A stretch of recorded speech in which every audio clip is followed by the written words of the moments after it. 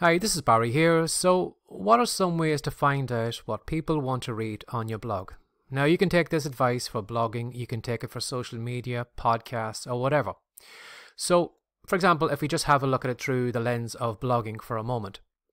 Now, if you were maybe to create a blog on a topic that no one has ever written content about before, sometimes you will need to throw content out there and you need to have a look at what gets popular and what doesn't get read.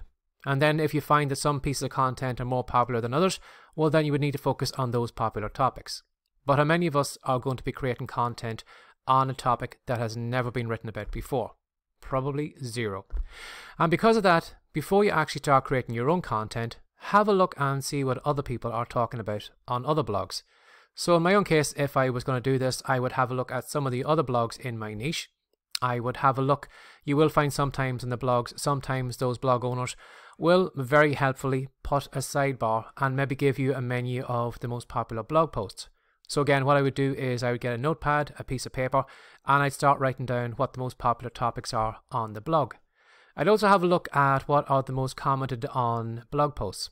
Because if you find a lot of people commenting on a blog post, sometimes maybe, congratulating the writer, or maybe arguing with them, or maybe having a differing opinion, well, that could be good content that you could create for your blog. So those are the two things I would have a look at on a blog, is what's popular and what people are talking about. Now say for example, maybe nobody has a blog on the topic that you would like to write about. Again, what I would do is I'd go over to YouTube, have a look and see what people are creating content on YouTube. Again, write down some topics of what are the most popular videos on YouTube. And again, if you want to read some of the comments below those videos to give you an idea of what people think of the content, how it could be improved, or maybe if they have a different opinion than what's mentioned in the video. Again, another thing I would do is go to Amazon, because you will probably find that people have written books on the topic. Again, what you can do is you can have a look sometimes inside the books. If you click on the click or look inside feature, what you can do is you can open the book, you can read the first maybe 2 or 3 pages, and you will find sometimes you can actually get into the table of contents. So again, I'd have a look at the table of contents. What are the authors writing about in those books? Because if those authors are actually writing about those kind of subject matter in the book, well, there's a good reason why they're putting it in there. They must think it's, is information that the reader needs to know about. It's probably questions that the reader probably routinely asks. And if it's in the book, well, then there's a good chance that you probably should be putting that content on your blog as well.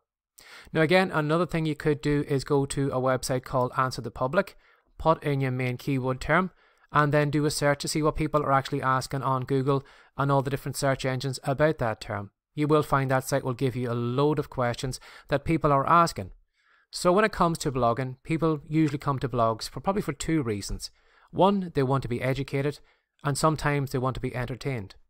So if you provide a lot of kind of educational content where you're answering frequently asked questions, beginner questions, intermediate questions, expert questions, you're going to cover all those things. You can't really go wrong with kind of question and answer content, because that is what a lot of people are coming to blogs to find out about. Again, you could maybe put in some kind of entertaining content as well too. You will probably find maybe some people are, creating entertaining content on that topic, maybe on TikTok, again YouTube, or things like that. So you could maybe borrow some of the ideas in those pieces of content and again bring it back to your blog. So that is basically what I would do. Have a look at other blogs, have a look at YouTube, have a look at Amazon, go to the site Answer the Public, and again maybe go to maybe TikTok and places like that. And if you go around to all those different places, you will have more than enough ideas to to put on your blog, and again to pay attention to not only what other people are doing, but how your readers are interacting with your content. What is starting to rise to the top, what seems popular, what are people putting comments on, what content is being shared on social media from your platform. And again, when you find out what's popular, what you simply do is you just give them more of that popular content, and that will again help your readers, take more readers to your site, and will grow your readership.